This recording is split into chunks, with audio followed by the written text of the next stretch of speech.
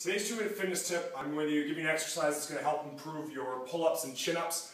If you're not already doing pull-ups and chin-ups, it's going to help you improve your strength so that you could do them. So it's a scapular retraction, and what that means is simply bringing your shoulder blades together.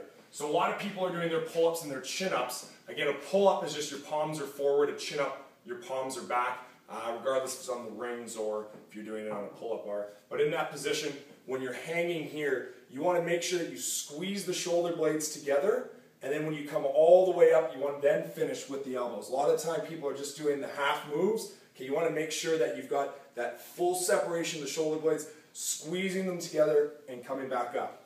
So the exercise here is just squeezing those shoulder blades. So you're going to hang, squeeze the two shoulder blades together, and then that way you can create a little exercise set of that. From right here, squeeze, back down, squeeze, back down. Okay, keep doing those. It's going to help improve strength in your upper back, and it's going to help you improve your pull-ups.